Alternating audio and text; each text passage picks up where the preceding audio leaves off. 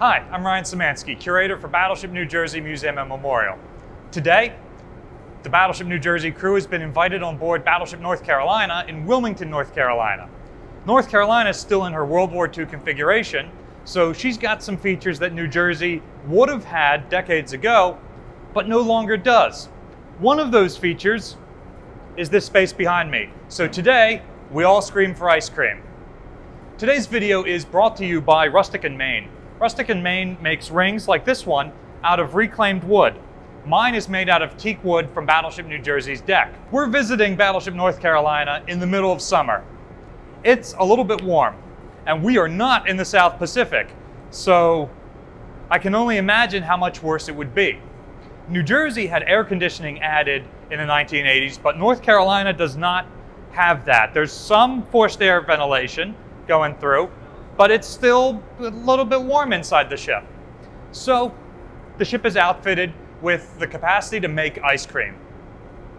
Battleship New Jersey has some relatively modern Taylor ice cream machines in her mess decks where we can make ice cream too. But during World War II, our setup would have looked very similar to this one. Ice cream played a huge role in the Pacific War. The US Navy had it and issued thousands of gallons of it daily throughout the fleet. But not all ships had it. Battleships and aircraft carriers, capital ships, had room for their own ice cream plants. Smaller ships did not, so they had to resort to some unconventional means to get their hands on ice cream. One thing that would happen, destroyers would often rescue downed pilots. They're much smaller and more maneuverable.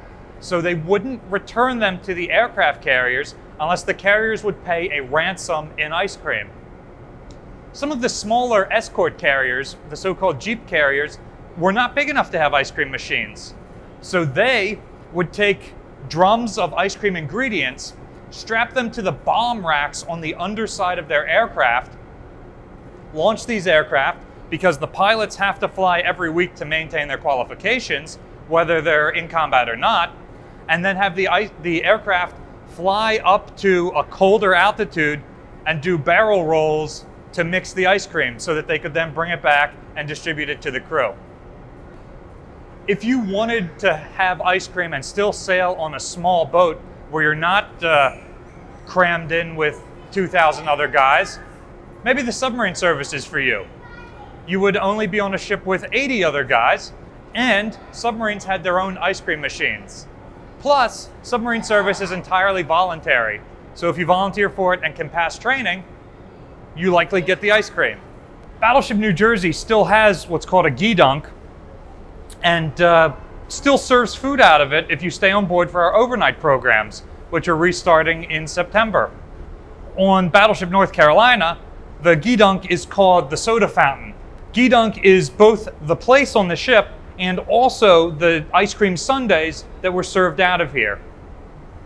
But the soda fountain has the capacity to mix soda, serve the ice cream that's been made, and sell other snacks and things like that.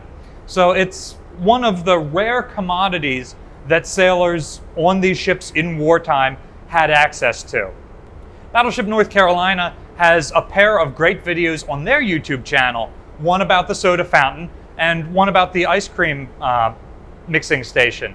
These were made by the ship's volunteers and go into much more depth on these particular spaces and how they worked on North Carolina. Be sure to check them out. We've got a link in the description to their page.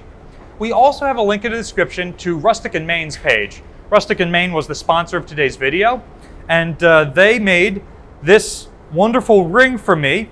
It is a gold band with teak wood from Battleship New Jersey on the outside and oak reclaimed from a whiskey barrel on the inside. So it's a very cool ring, and it's very hot on board today, so my fingers are starting to swell, but I'm not having any trouble slipping this in or off because they sent a 3D printed ring sizing kit to me before I ordered the ring. So I was able to try on these 3D printed rings, wear them for a couple of days in hot weather and see what would fit and what wouldn't. And this isn't just straight wood, it's also in some sort of epoxy or enamel that makes it very, very smooth. so it's very comfortable to wear and slide on and off, even with sweaty, swollen fingers like I've got right now.